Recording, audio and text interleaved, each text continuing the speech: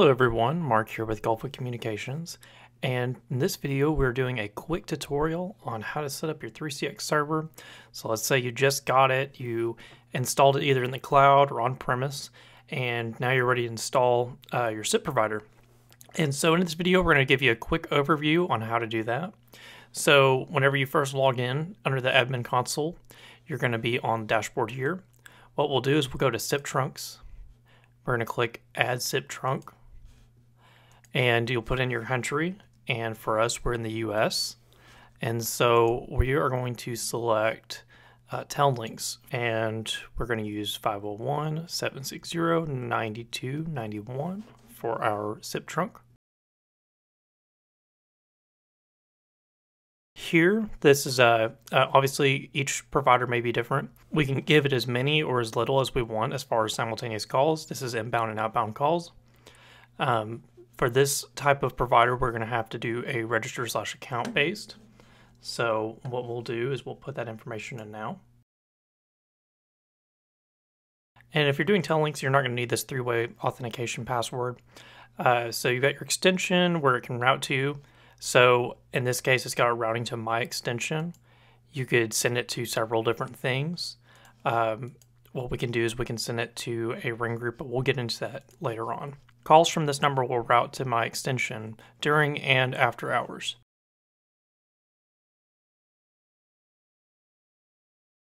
Note that if your authentication ID and password, you will find this in the portal of your SIP provider. You may have to create a SIP trunking profile.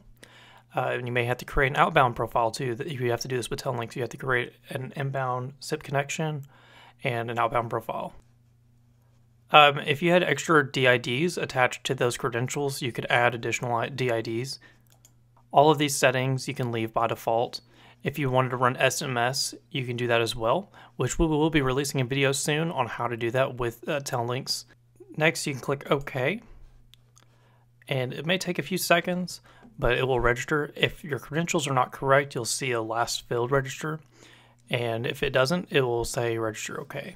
So what we'll do is we'll go ahead and click this checkbox, and we can go ahead and hit refresh registration. And as you can see here, it has confirmed and it is registered, and you can see that light there turned to green, so that means we're good. Inbound rules were actually set whenever we did the SIP trunk, because you can see where it goes to my extension here. But now if you're going to make an outbound call from that extension, you're actually going to be running into issues. So what you've got to do is create outbound rules. So we'll go ahead and add our first one. We're going to want to go through telelinks, and what we'll do is we'll put in 10 digits, and we'll put +1. And we'll make this 10. And you can name that whatever you want, but I just put 10 down so that way you know for 10 digits.